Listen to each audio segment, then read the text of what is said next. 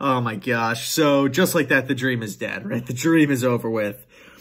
Bruce Feldman, a really, really credible source, is now reporting that the New York Jets are not expected to be interviewing Matt Campbell. It came out 10 seconds ago, 15 seconds ago here. Crazy stuff. But you know what? It is what it is. Matt Campbell, yes, it was, you know, a shot in the heart to read that tweet, to read that report a minute ago here.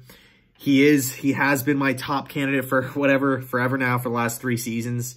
But it is what it is. You know, Matt Campbell's going to remain at Iowa State. He's going to continue to do his thing. He's going to continue to win games and, you know, continue to build an incredible program over there.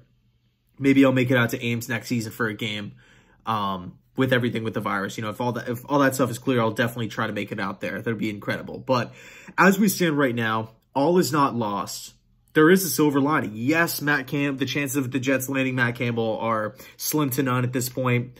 But you could argue that they always were. The Jets are they're in square one, right? We're right back where we were yesterday. Not that big of a deal, okay, in the grand scheme of things. Again, I love them, but there's so many other good candidates that the Jets are interested in. Guys like Joe Brady, we interviewed him today. Brian Dable. We'll see what happens with Martindale. We'll see what happens with the Pat Fitzgerald. There's so many guys available. The Jets have brought in Eric Bieniemy. Who else? Marvin Lewis. There's been a huge, Brandon Staley, dominant performance today against the Seattle Seahawks, helping the Jets. So the Jets have, you know, in Joe Douglas's words, casted a wide net, trying to interview as many candidates as possible, trying to really just see what's up with everybody and then make the best choice for the franchise moving forward.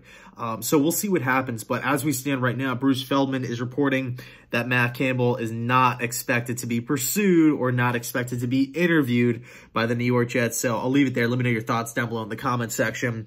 And as always, thanks so much for watching, and go Jets.